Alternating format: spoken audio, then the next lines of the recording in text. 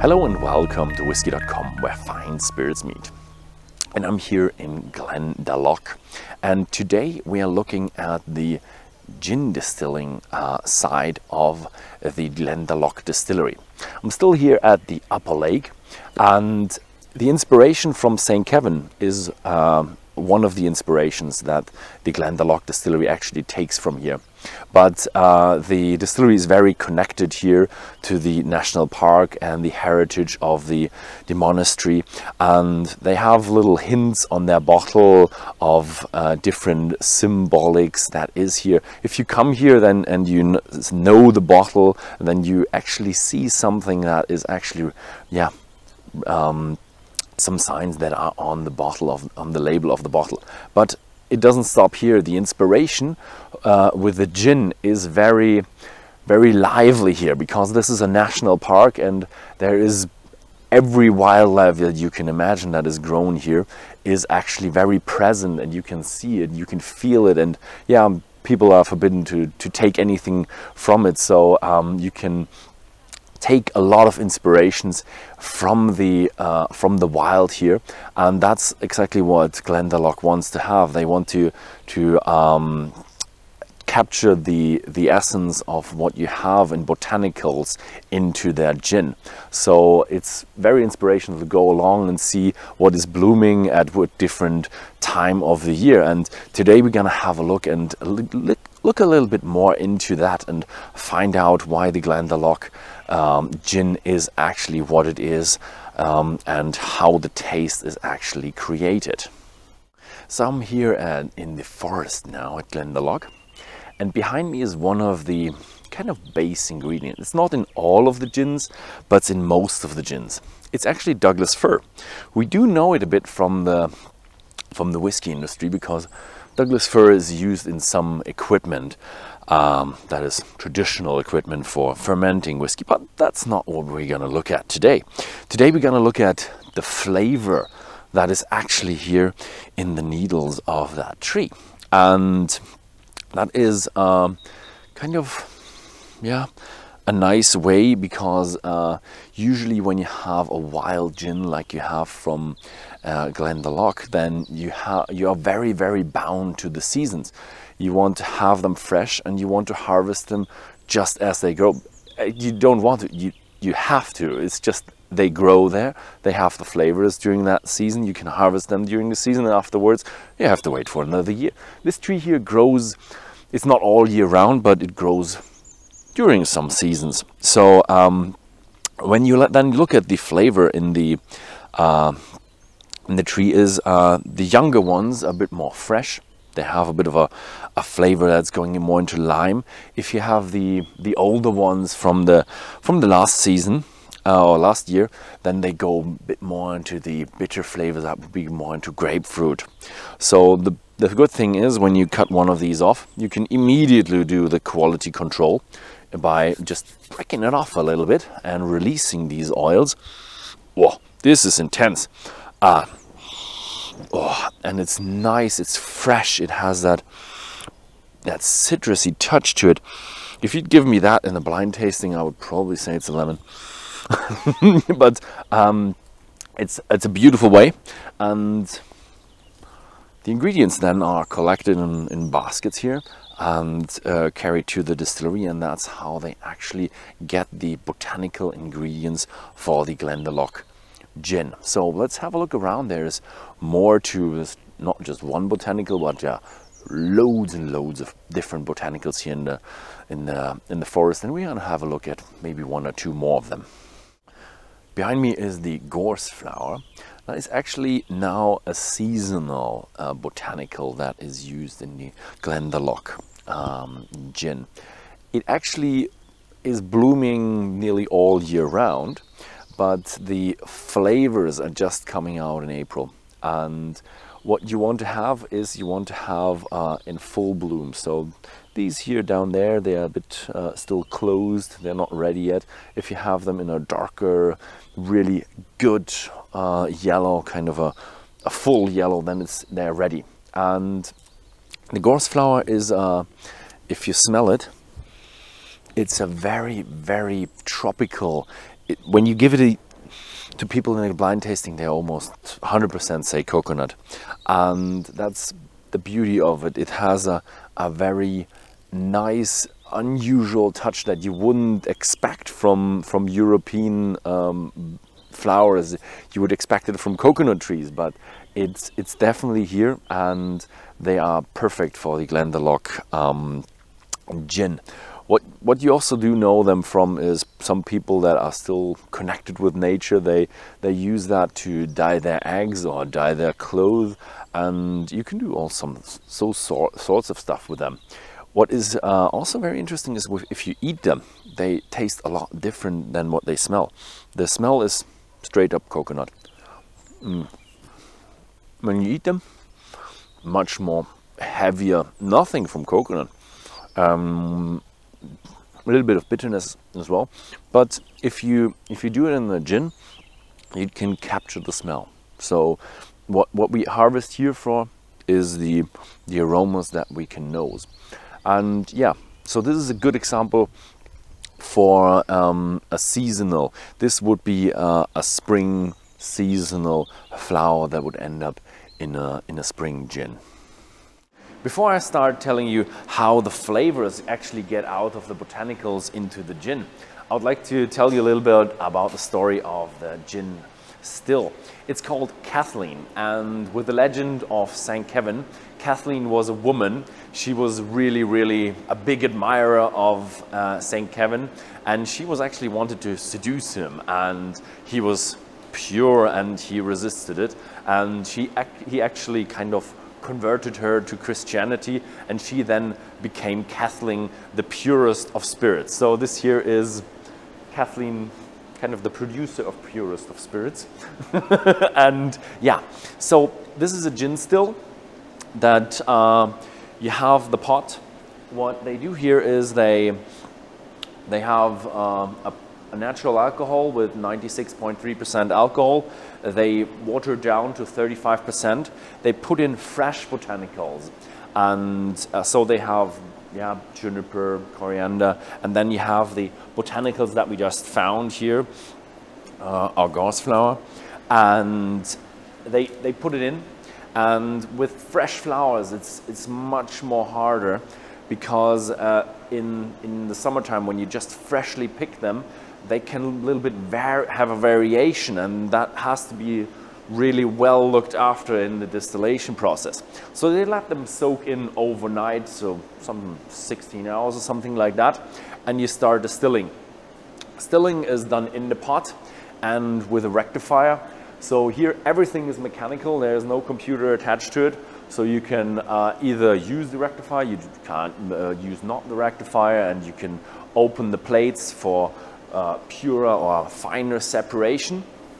And what the people here actually then have to look for are really exact cuts. And that's where I come back to the botanicals. The botanicals really depend on also the temperature of the day and how the plant is actually harvested, and it varies a little bit, so as it is a wild product, it's a natural product, and they have a bit of variation.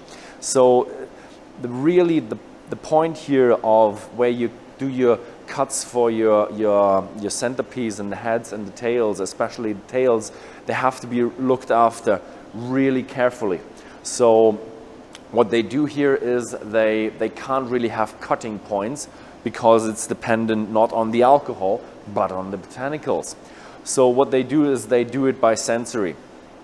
It's really hard to do, and they had a bit of a phase where they had to find out what is how they can do it, but now they're running on they have the experience now, and they can do a really good product. At the beginning, they only did seasonal products, and they still do seasonal products because they have, again, fresh botanicals, can only be harvested at the season they are growing, or the bloom where the flavors are just right. So we're currently on spring season, so we're doing a spring gin, and then you distill the spring gin, and afterwards they tested out how can you actually marry these gins together to get like a gin that you have for the whole year. So their core product is now a gin for the whole year. But you can still get the kind of the ingredients from the seasons to see what a different season tastes like, which is really a beauty. So you could technically, you could also do the blending yourself, where you have the different seasons and make your own little marriage of these different gins. And yeah, I really like that. So this is a basic overview. These people here at the distillery know much more about it and go even in much more detail. But we're gonna have a little try and a little taste of what we're gonna have here for the gin. So this was it with the production, and now we're having some of the lovely gin and a little interview. So I'm sitting here with Rowdy, Rooney and Geraldine Kavanagh. So you're the head distiller and you're the botanical forager. Thank you very much for having us here at the distillery. It's our pleasure, you're very welcome.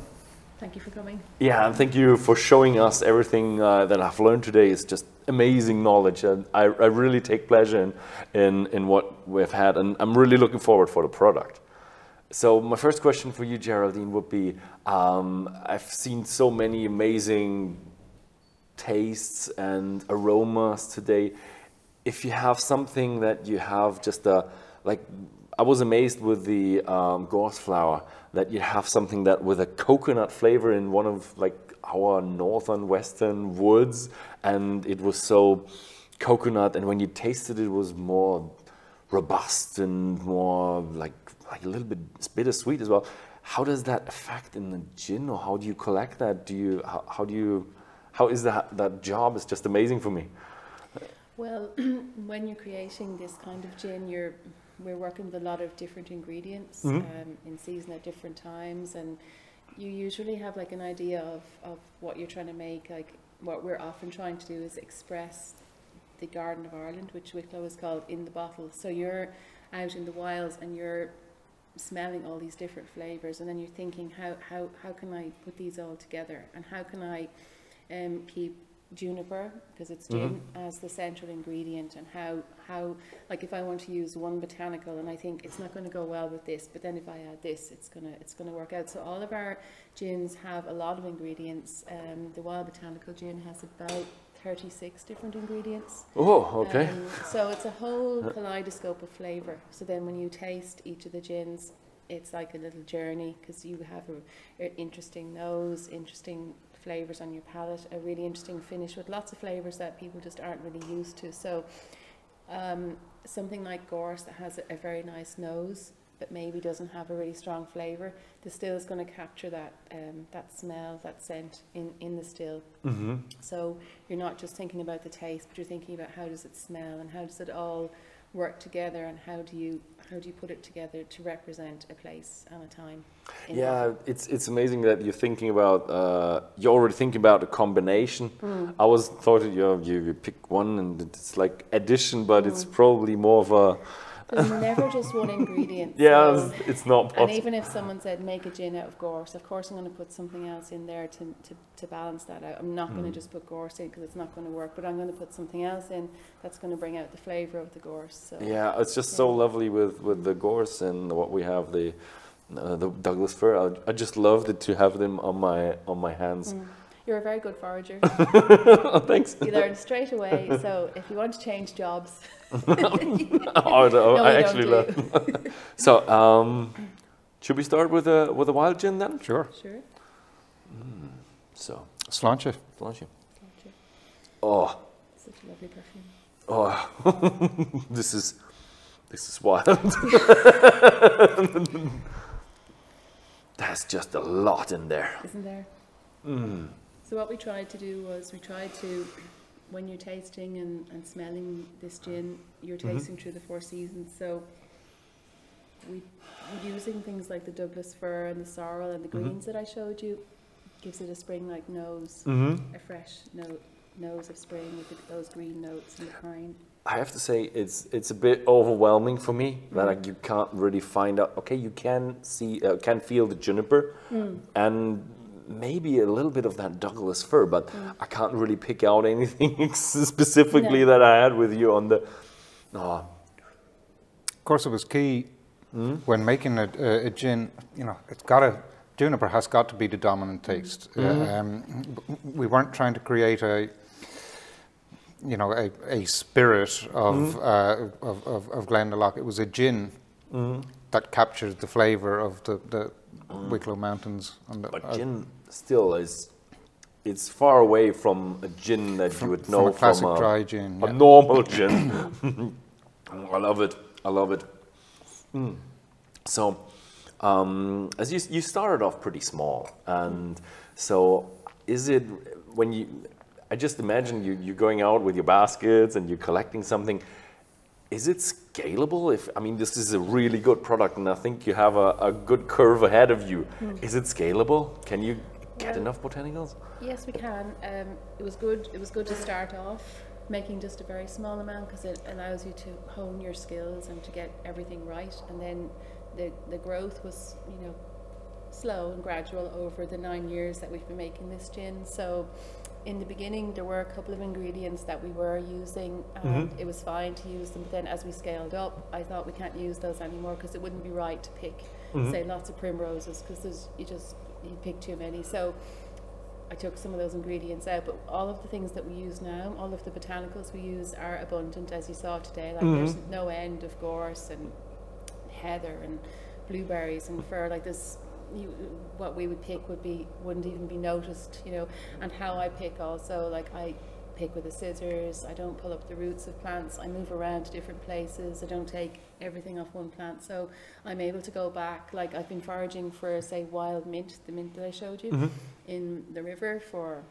many years, and it's only getting better because I always harvest with my scissors like you would in the garden and do it sustainably. So everywhere I go, I can go back there every year, and it's only getting better.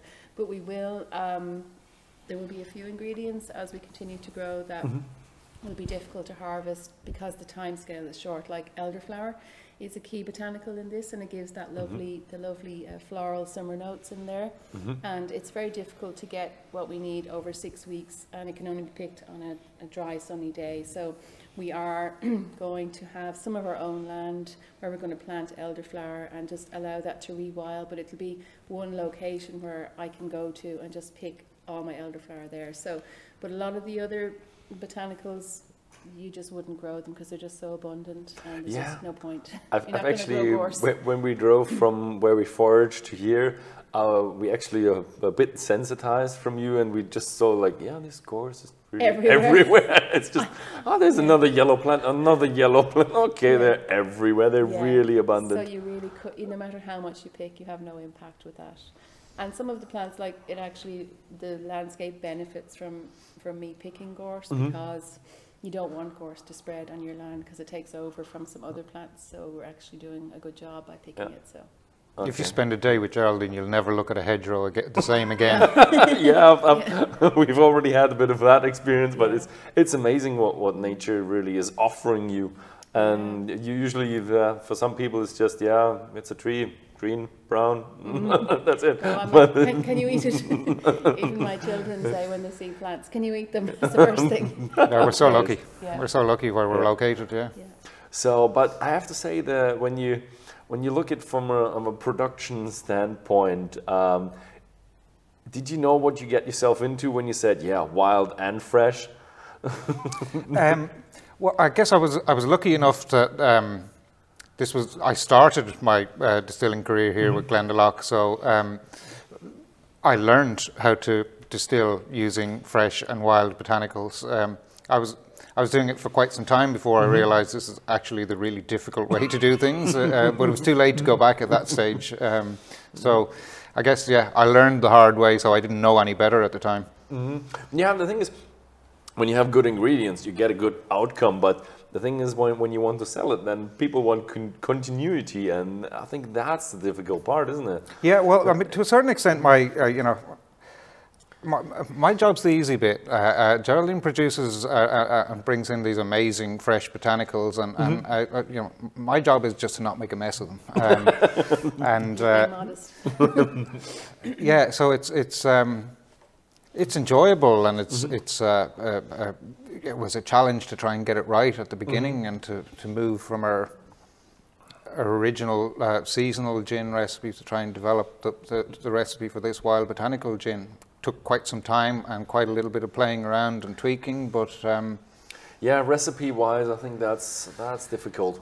Yeah. but you know what? It was it was a fun process. It's not. It was challenging, but it wasn't. Yeah, but it didn't have it. It had its upsides. Yeah, but don't think you're at the end. I think there will be more stuff coming. There's always more stuff coming. Yeah, we've got some few different experiments going, and we will hope to release another gin at some point hopefully in the near future. But it won't be. I don't know what it's going to be yet. We don't know what it's going to be yet, and it won't be released until we get that. Oh yes, we've got it moment. Yes, and the that's thing is, it. I do love it that with gin you have also, like with whiskey, you have a lot of variety because of your ingredients. You have just so many ingredients to choose from. It's amazing. So the next one is a bit of a special one. It's how is it called?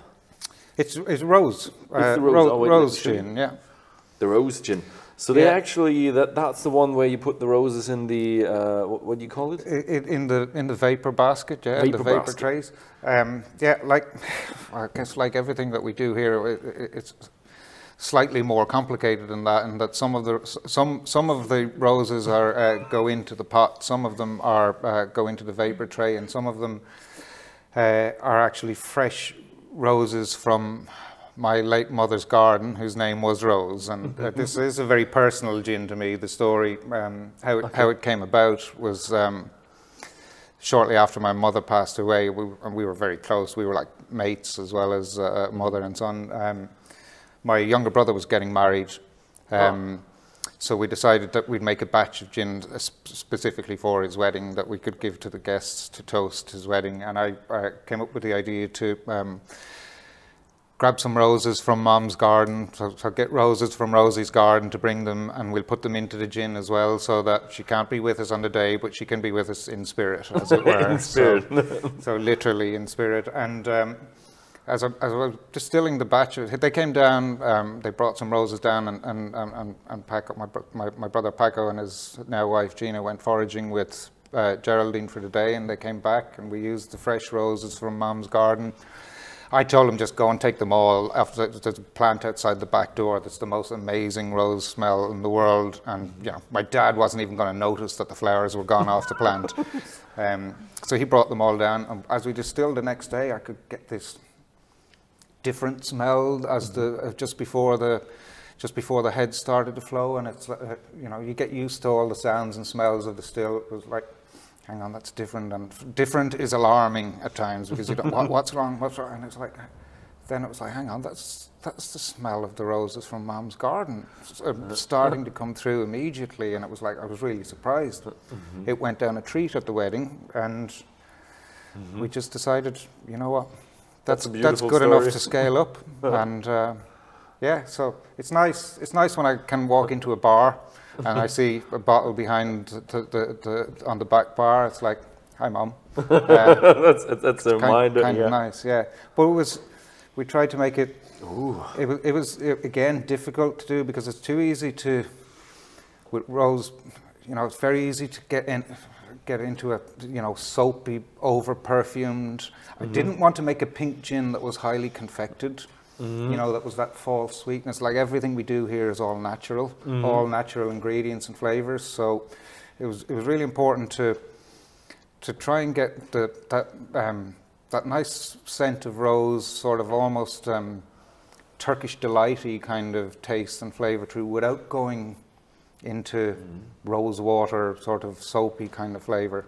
It has a bit of a velvety touch to it. Yeah, it's most often the feedback we get is, Turkish delight, that sort of almost chocolate rose. Yeah, I like it. I really like it. Thank you. Cheers. Sláinte. Cheers.